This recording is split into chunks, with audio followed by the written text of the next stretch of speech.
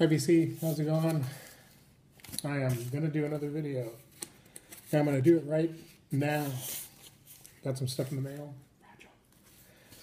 And all the way from the United Kingdom, UK, specifically Kent. Tunbridge Wells. Yeah. So, it's a favorite band of mine. And they're called Pugwash. And they have embarked on vinylizing their back catalog, starting with their very first album, entitled Almond Tea. It was released back in 2000, and I believe that that is what this is. Yes, it is. So, I thought I would show it to you. I was having some of it being played, but then all of a sudden, nah, not so much. Didn't want to happen. Because I was playing it through my iPad, and it didn't like the idea of my iPad and all that playing at the same time. So anyway, here is the album. Well, actually, here are the albums, because I have two, because they released it in two different ways. So here it is, their very first album, on vinyl for the first time. And Sugarbush Records, sugarbushrecords.com. Pretty easy to find out. SUGARBUSH records.com. And that is where you can find these to order them at a very reasonable price, including shipping. Why are there two? Well, because they decided to. This is great. These oh, I see. This is an insert, a little slip sheet, telling you about other items that are available on Sugarbush Records. Cool. Look forward to reading that. There were two issues of this, two copies made.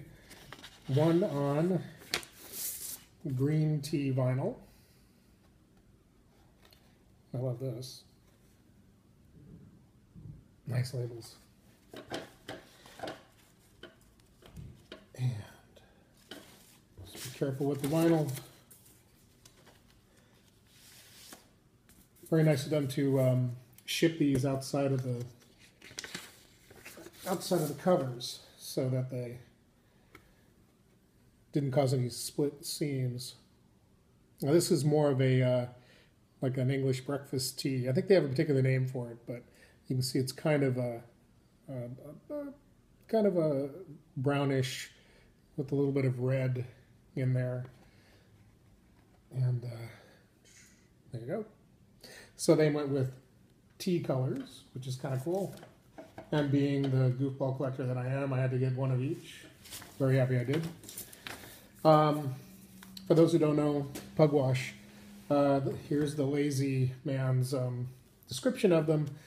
If you like ELO, if you like The Move, if you like XTC, if you like the Beach Boys, if you like the Beatles, if you like power pop, if you like psychedelic, blend all of that together, plus a whole bunch of other stuff which I'm not thinking of at the time, and you get Pugwash. This is their very first outing. It's really terrific. Thomas Walsh is the sort of the singer and songwriter of the band. The band has changed over the years from this particular first outing to where they are now, with a different group of musicians working with Thomas Walsh. And they now make up the core band over the past few years. So I think the next album that's going to be released is going to be an album called Almanac. And fingers crossed that won't be too long from now, or long enough that I can afford to buy Almanac, because spending a lot of money these days. Always spending a lot of money on records. But there are worse things to spend money on. And again, Sugarbush Records, thank you very much for doing this and for doing a good job. The outside of this took some pretty nasty crunches here in the corners, but the type of packaging they're using, it has an additional protective, interior for the records to live in. I mean, even this got, well, that, I think that was something completely different, but the corners of the actual albums look fine, even though the exterior of the packaging took some hits.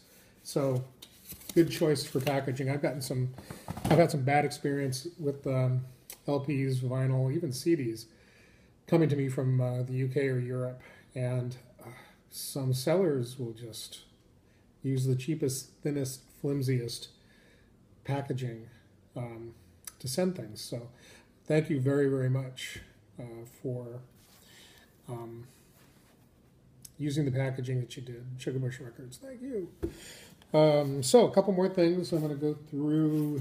One is I always love ordering things and then forgetting that I've ordered them, and then what's this? So it's more openings, and I'm really, really curious as to what this is. Came from Amazon, so it can't be anything too exotic or unusual, but I wasn't quite sure what it's going to be. Let's see. Oh, that's right. This is the 1985 remixes, Paul McCartney. This came out, I don't know, it was a record store day thing a while back. Not this recent record store day, but maybe Black Friday came out, or maybe it was just released, and nobody said anything. It was like one of the worst kept secrets. So yes, it was an official thing, and then finally they decided to release the mixes. But it's Paul McCartney and Wings versus Timo Maas and James Teague. 1985 original mix, radio edit, and club mix. So nice to have that to add to the McCartney collection. And okay.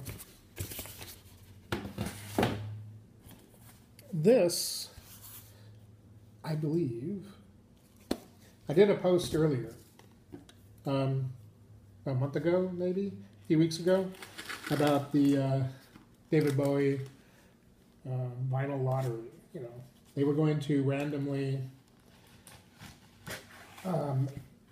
put into circulation a certain number of transparent vinyl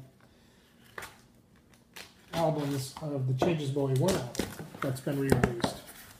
And then somebody tipped me off, Dion, hi Dion, thanks, tipped me off to, hey, this place has got them listed as being the transparent vinyl, but they're not in stock right now, but they'll have them in stock again soon, so they say. So here it is, and we will see. It is sealed. How they know that it is the transparent one, I don't know, but let's check and find out. I have no problem with opening this up. Using the old standard of rubbing the edge of the vinyl against my jeans to create friction to help open up the edge of the vinyl. I used to do it when I was a kid. And this is, yes, look at this. This is in fact a transparent copy. So now I have one of each. Could have kept that sealed, but you know, I like having it open, and I'm going to play it. And that black vinyl one, I'm going to keep that open. I'm going to play it. So, yay, happy guy. Got one of each. I'm glad I did. So, how they knew that this was going to be a transparent vinyl issue is an interesting question. I'm not going to ask them that. I'm just glad that they knew and that they sold it with the knowledge that it was, so I could just go ahead and pick it up and wouldn't have to worry about buying another one. Put that over here. David Bowie, yay. Making a mess, as usual. And this one, I know what this is. Got this a while back. Got this a few days ago, actually. I'm just going to open this up and show it. I'm not going to open up the box itself, but it's quite nicely packaged. to protect the box set within, and that is the Pure McCartney box set on vinyl, and